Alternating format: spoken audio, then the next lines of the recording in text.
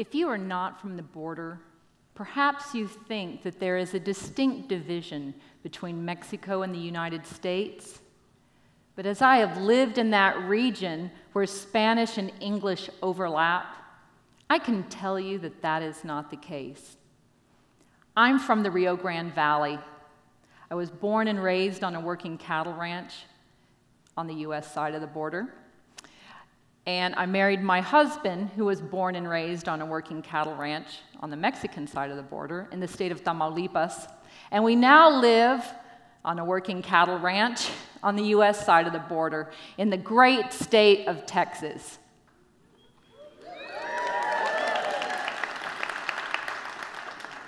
Although we were raised on opposite sides of the Rio Grande, we often speak about participating in the shared experiences of our binational community. I often muse that a fly could have landed on his lunch table in Reynosa and very easily have made it to the dinner table at my grandparents' house in Edinburgh, Texas. We often speak of our shared experiences of watching the same television shows or listening to the same radio jingles.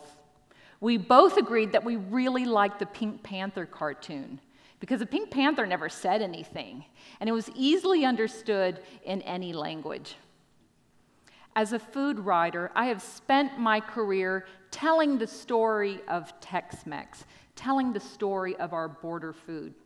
But when I first began, I started reading all of the great food writers that we are familiar with here in the United States.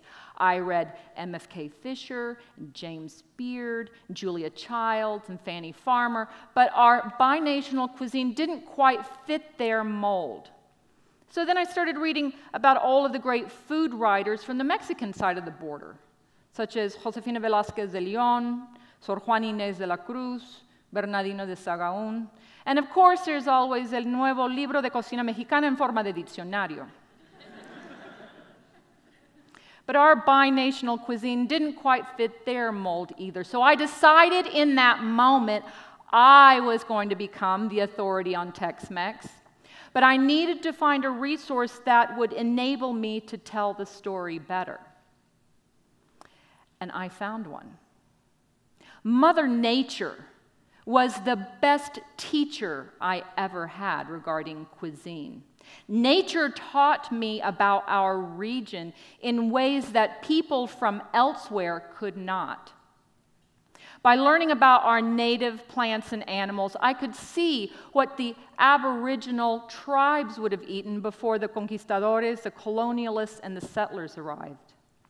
By learning about our weather, I could see what types of crops were appropriate for our region. It turns out we're a dryland crop area, and we do much better with sorghum and with cotton and obviously beef cattle. Our natural environment plays host to airborne yeast and fungi and bacteria, and that in turn had an effect on the way that we store food and what we would find in our pantry. And what we find in our pantry are ingredients, and ingredients turn into recipes, and recipes turn into cuisine. So these are the types of things nature taught me. For instance, how many really great Tex-Mex, traditional Tex-Mex salads have we enjoyed? Not very many. We're meat and cheese people. In the days before we had electricity to pump water and irrigate our crops, we relied solely on rainwater. And it takes less rain to raise a cow than it does a salad crop. So these are the types of things that I learned. My brother is an amazing painter. And one day I stopped by his studio to see what he was working on. And I saw this painting right here. And I was absolutely floored. I was stunned. I was inspired. It's a masterwork. I could not figure out what it was that I liked about this painting so much. I stared at it for hours, studying it, trying to figure out what my connection to this painting was. And I finally had to ask my brother, I said, "What inspired you to paint this?" And he answered me in a very little brotherly way. "I don't know." Well, I didn't know either. but I had to figure out what my connection was to this amazing painting of turkey vultures flying in a circle in a deep blue South Texas sky. I know what you're thinking. Turkey vultures are nasty nuisances. Nobody likes them. They nourish themselves on the decaying flesh and rotting bones of others. There is not a single piece of protein that is immune to the interest of a hungry vulture. Everybody hates them. Heck, even other birds attack them. Nobody likes them.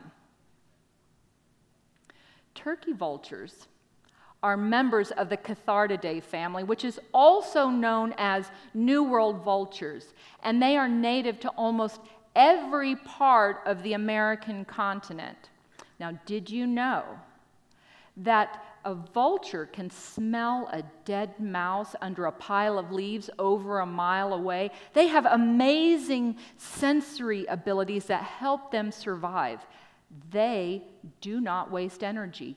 They are caloric cheapskates. At night we see them roosting in the trees, and they lower their body temperature so they do not waste energy keeping themselves warm. And in the morning we see them on top of rooftops and telephone poles with their wings spread open wide like solar panels so they can collect up every drop of that warm morning sun. And as they fly, they don't even flap their wings because that wastes energy. They simply soar along on air currents and mountain updrafts. John James Audubon noticed something very particular about vultures. He said they had amazing memories. He said that if we dared to shoot at a vulture, not only would they remember you, but they would remember the horse you rode in on. Humans arrived on the American continent 13,000 years ago by crossing the Bering Strait, the frozen Bering Strait. Now, that theory is debated by archaeologists and anthropologists. But there is no debate and no question who was watching us when we got here. And that's right, my friends, it was the vultures. They have been watching us, and they remember us since time immemorial. They know us well.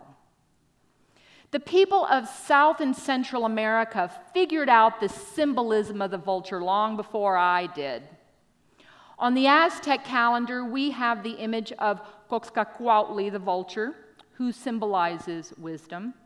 On the coats of arms of Bolivia, Chile, Colombia, and Ecuador, we have a New World vulture. We have a New World vulture on the flags of Ecuador and Bolivia. In North America, among the Native American tribes, there are many legends of the vultures.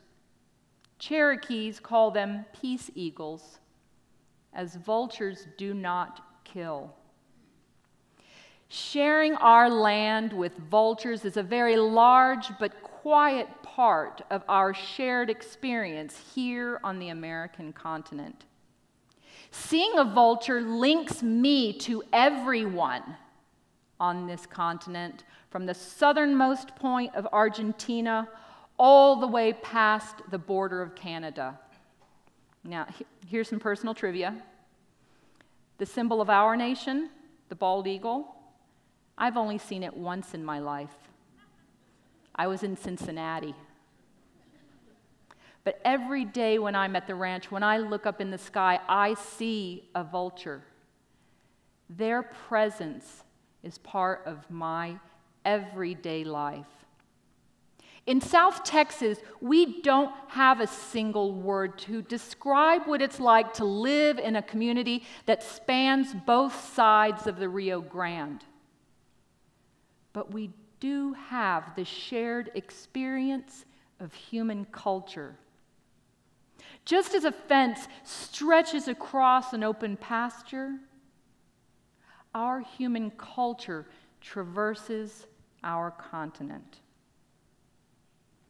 The way that I write about food follows the flight path of a vulture, ignoring and overlooking politics,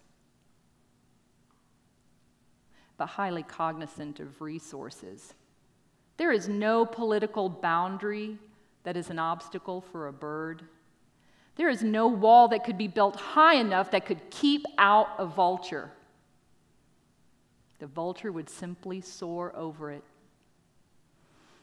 Every aspect of our human culture, cuisine, music, art, literature, and dance, rises above all that has been constructed artificially. Human culture can and does exist in a plane well above politics.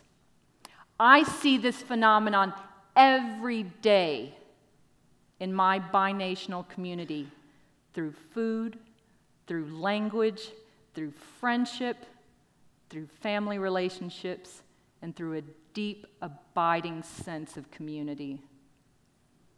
Symbolized by my brother's painting, the spirit of our human culture transcends the borders of our American continent.